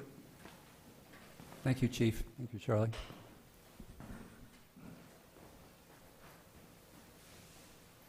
The moderator doesn't vote at a town meeting. Everyone else votes. They vote as a citizen without strict allegiance, adherence to how they may have voted prior to a town meeting. When there is a tie, any moderator worth their salt is expected to break that tie with the vote. The other opportunity a moderator can have to vote is when an article is separated by the ayes and nays by one vote. The moderator is expected to have opinions, not necessarily voice them in public, but moderators are allowed to create a tie, therefore defeating an article. So those are the two concepts that a moderator can vote.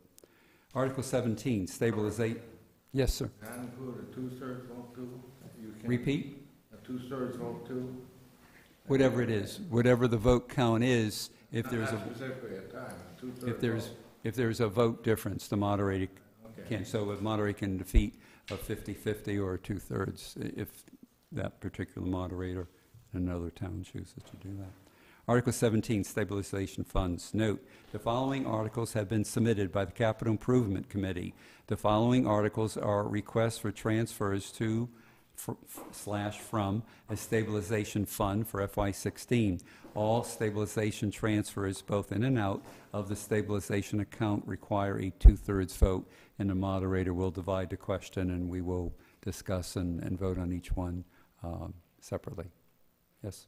Oh, I was going to talk after you. Oh, okay. Okay, I'll read A then, thank you. A, transfer capital stabilization fund.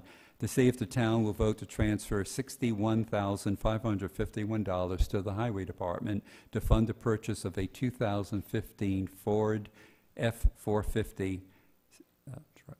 Said sum shall be taken from the capitalization fund. I just wanted to speak a little bit more about our process. So once we received the requests from each of these departments, we invited them to come speak with us and provide us with the most up-to-date quotes that they could, and we asked them to justify their requests. And then once we'd met with all of the departments, we then went through the ranking process that I referred to earlier, which included things like, is this a replacement? Will this reduce expenses? Will this increase expenses? Is it revenue neutral?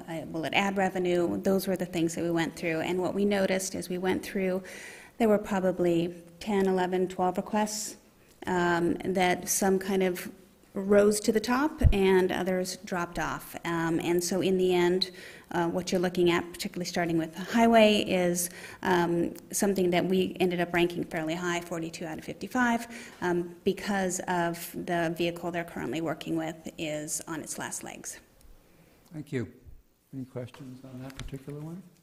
Seeing none, stay close. B, to see if the town will vote to transfer the sum of $47,000 to the library for the purchase of a heating and cooling system and related costs. Said sum shall be taken from the Capital Stabilization Fund.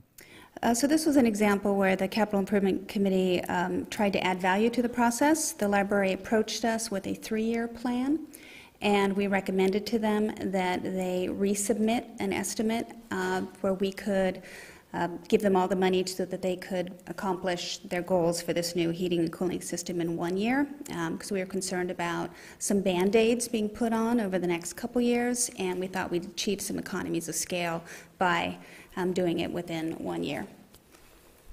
Thank you. Any questions? Comments? C, transfer capitalization, capital stabilization fund.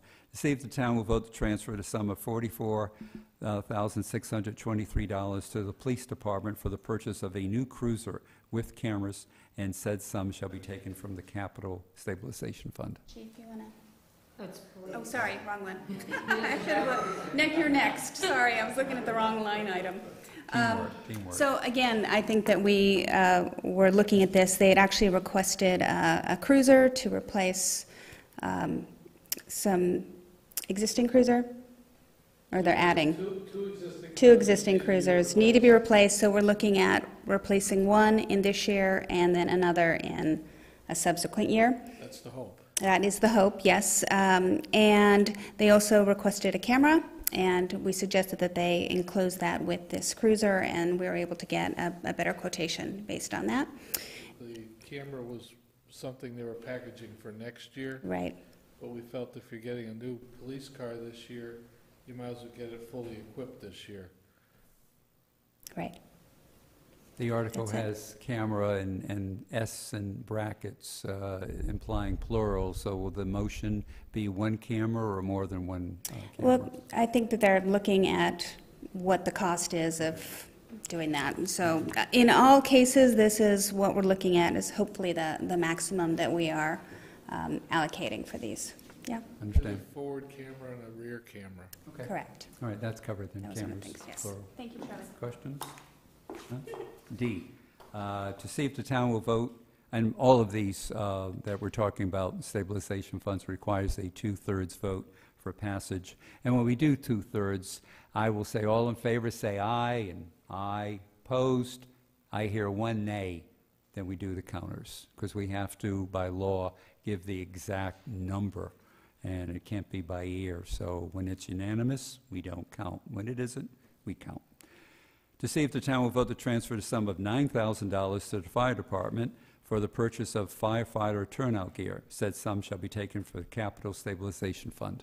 Now I'll turn it over to you. My eyes are deceiving me. This was tough just because we had a number of things that we need in the fire department. One of them certainly was a 31-year-old brush truck that doesn't always like to start. But I was posed the question of the brush truck or gear. Gear is really what my guys need when they go into a fire. Most important to me is keeping my guys safe. So we put the $9,000 for gear forward. Thank you, Chief. Questions? Seeing none. Article E, last one, or subsection E, last one. Transfer capital stabilization fund. To see if the town will vote to transfer the sum of $24,000 to Norris School for an updated phone system. Said sum shall be taken from capital stabilization fund. So the purpose of the new phone system is to allow teachers in the classrooms to call directly out to 911 in the case of an emergency. So at this point, what happens if they need to call, they have to be transferred to the main office, and then the emergency call is placed from there. So clearly, this is something that we needed to address. And the school did look into grants, and there were no grants available, and so that's where we came in.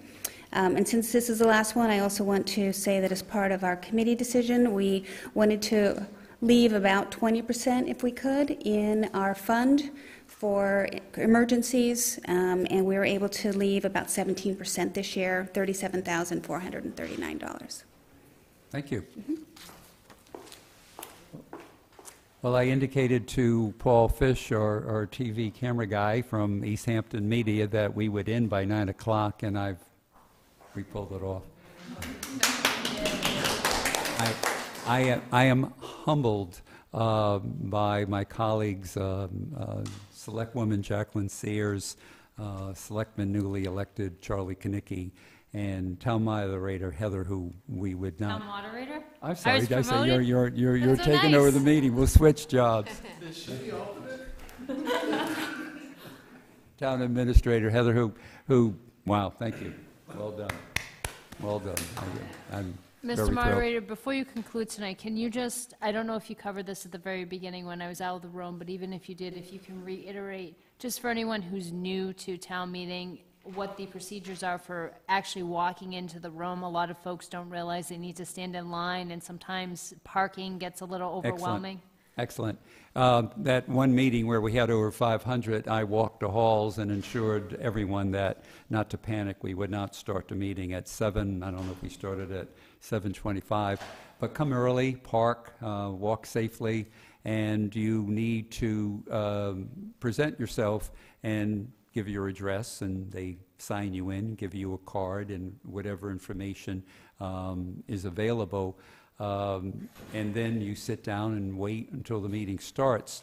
The handouts need to be presented to the town clerk noon of May 18th, noon before the day of the town meeting. And it can be done anonymously according to the laws of the Commonwealth, and I'm cool with that. But I do like to see what's there.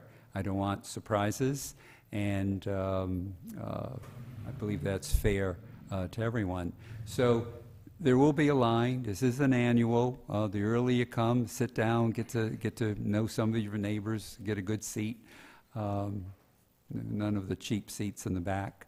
But there is a process, and then we do a Pledge of Allegiance, which I initiated about 10 years ago, and we start. And it's a